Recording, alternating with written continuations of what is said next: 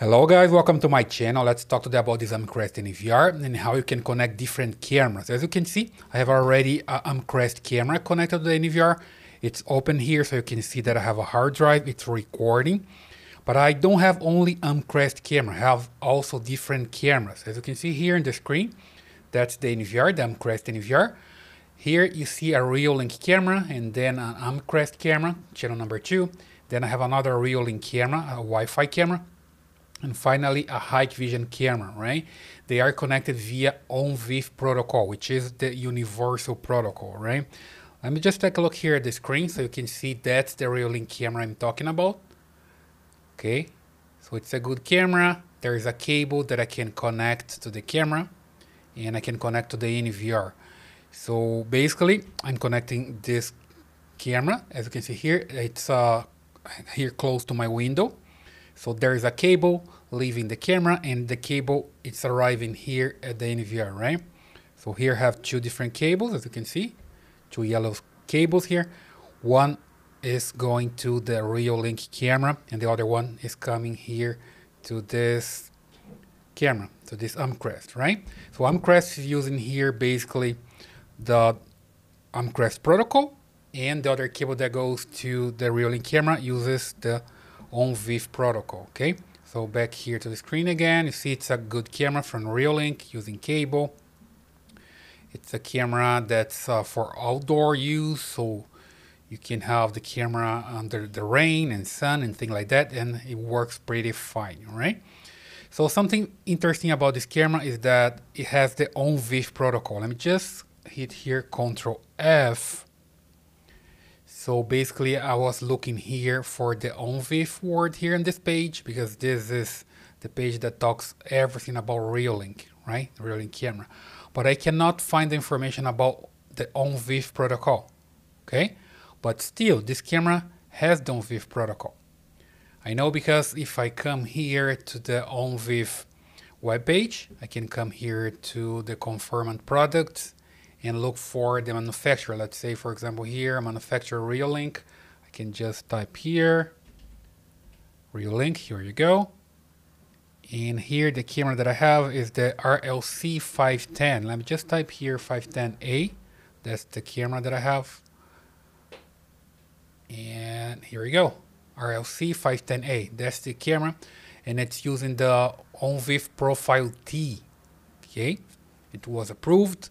So it has the ONVIF protocol. I don't know why it's not showing up here on the web page, but it has the protocol, right? And then based on that, I can connect the camera to the network as I have here in this diagram. You see that I have my NVR connecting to the camera. Here is the Amcrest camera, the one that I have here on my desk, connecting directly via cable to the switch here, internal switch in the NVR, and the other cable goes to the Reolink camera, as you can see here in the diagram. Okay, so basically that's the interface that gives an IP to the camera and also powers the camera via power over Ethernet. So I don't need a power supply for this camera, neither for this camera, right? And the IP address range here is 10.1.1. something here and here.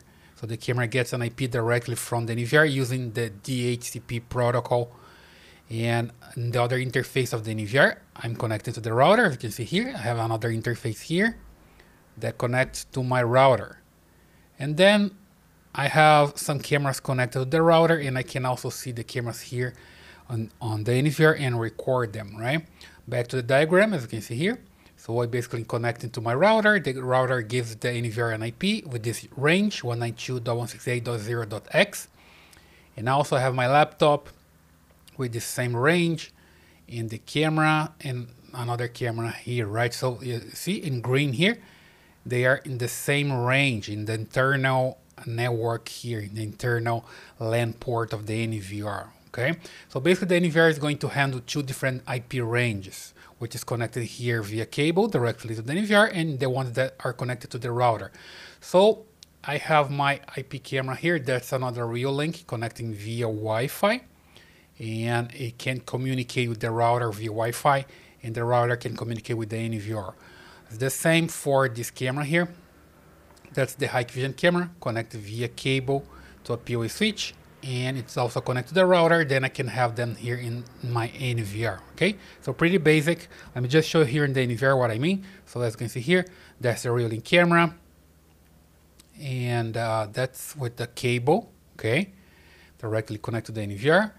That's the Amcrest camera, also the cable. You see the symbol here on the top. That means it's directly connected via cable and it's powered via PoE. Okay, this one as well, and this one is connected via Wi-Fi. Okay, also Reolink camera, and this one is the camera, the Hikvision camera. Sorry, also connected here to my NVR, right? Via LAN interface via router as well. Okay, it's cable connected to my router, right? So let me just right click here so you can see the details here on the network. You see my NVR, it has this IP range 192.168.0. something, in this case .224, which is getting from the router. Back here to the diagram, you see the details. So here is the interface that I'm talking about. Okay, it's getting the IP from the router. Okay, and when I come here to the cameras, you see that I have cameras with different IPs, 10.1.1. something and 192.168.0. something. That's what I'm talking about. Back to the diagram, just to make everything clear here. You see different IPs range, 10.1.1. something for those cameras and 192.168.0 for those cameras right here. Okay, so it works pretty well. You can have directly connection, and you can have connection via your router. Doesn't matter if it's cabled or it's connected via Wi-Fi. So back here to the NVR, you see that I have this camera here is an Amcrest. The second one is an Amcrest, and the first one is the Reolink. So when I click here on edit, you see that I'm using the ONVIF protocol for this camera. Okay, and then I need to insert the username and password, and then NVR can connect the camera. Pretty easy, okay? And here the second camera, see the protocol is different because this is the Amcrest camera, so I don't need to use ONVIF here. Pretty basic. Let me just show you here how it works. When I select the camera here, that's the Reolink. I click here to delete, save, and the camera goes and come back because the NVR is looking for the camera, actively looking for the camera in the network, and it finds the camera that is connected directly to the NVR. You see here the status is red because something is wrong, perhaps the password, probably the password. And usually you just need to connect here to the port. Back here, you see that I'm connecting here to this port, and the camera is back there, close to my window. Okay, as you can see. And then, as long as I have connected here, the NVR can find it, right? Because it uses the ONVIF protocol. So back here, I need to come to the camera because it's not connecting.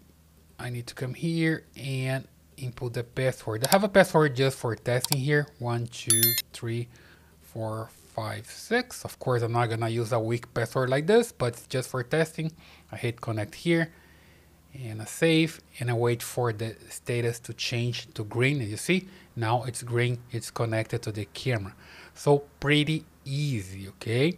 As long as you have the camera connected to the NVR and the camera has the ONVIF protocol, the NVR is going to find the camera in the network and add the camera here. You just need to input the password. So pretty easy to add any ONVIF camera here in this Amcrest NVR. Now I have here the camera connected and live. Okay, pretty easy as you can see. Okay, so that's all for today. If you like this video, please subscribe to this channel, leave your thumbs up and your comments, and I see you in the next one.